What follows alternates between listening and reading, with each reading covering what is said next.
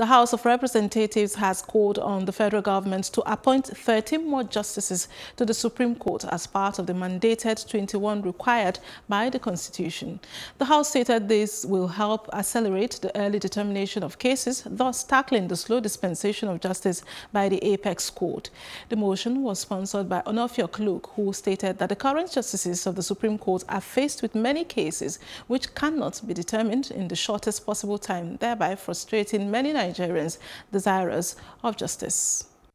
In a few months from now, also aware that Section 230 sub 2 paragraph B of the 1999 Constitution as amended prescribes the maximum number of the justices of the Supreme Court to be 21,